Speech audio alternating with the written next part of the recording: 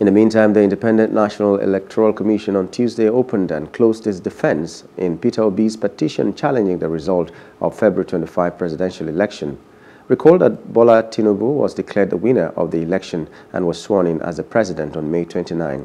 Obi of the Labour Party is urging the Presidential Election Petition Court in Abuja to set aside Tinubu's victory on grounds that the Independent National Electoral Commission fails to comply with the electoral laws.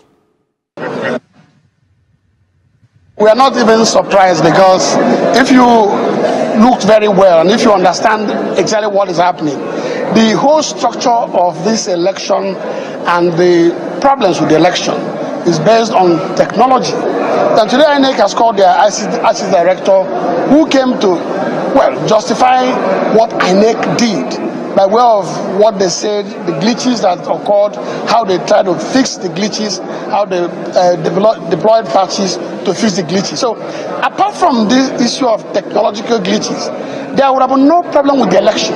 The election would have been transparent, would have been credible, would have been as Nigerians expected.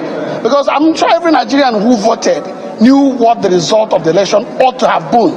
So when the people now found different results on the IREV, particularly blurred copies, blurred images, blurred pictures on the IREV. And don't forget that INEC had assured Nigerians that election results will be uploaded from the polling unit in real time from the beavers to the IREV. So we were wondering what happened then. So, and when the INEC ICT director testified and provided evidence.